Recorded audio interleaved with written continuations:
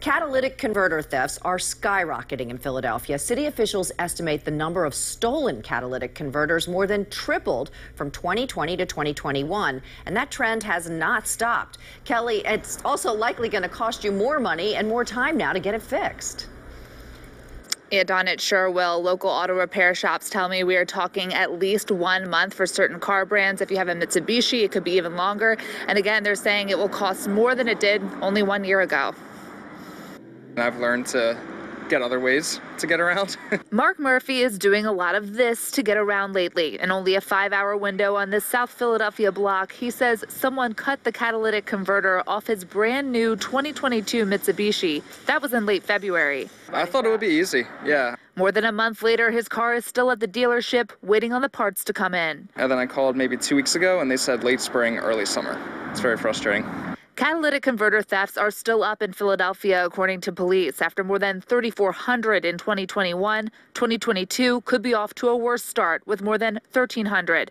Police say the crimes are not unique to the city. Lower Moreland Township just released pictures of this highly organized group accused of hitting several vehicles near County Line and Heaton Roads. A spike in thefts, throw in supply chain and worker shortage issues, and you get... The parts are anywhere between 3 days to 1 month, 3 months wait time for them to come in.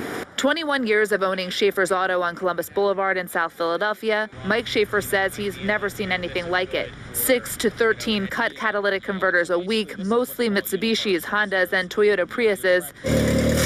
This SUV would have cost roughly $1,300 to $1,400 to fix last year, but now at least $2,300 and at least a month wait. He says costs for all parts are up. They used to be $300-400. Now they're $1,300, $1,400, $1,500, and that just started happening in the last few weeks. Like that I noticed. You can't drive it. Yeah, it's undrivable with that. So they're either down to a rental or, get rid of it and then get a new car.